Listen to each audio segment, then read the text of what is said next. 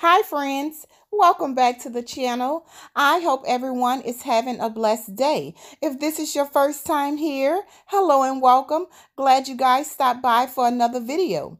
And to all of my existing subscribers, I see you. Thank you guys so much for your support. Today's video is another DIY inspired wall art from the Gallerie. I have done this before right here. Those are the canvas that I did once before.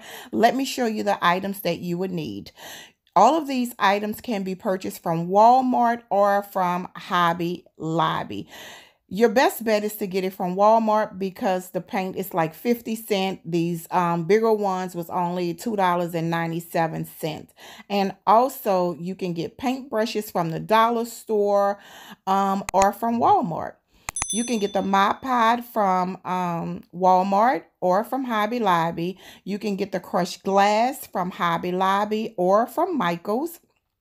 You can get paintbrushes, like I said, from the dollar store, and you can get the canvas from Ross, but I've been to maybe 4 Ross and I could not find the canvas anymore.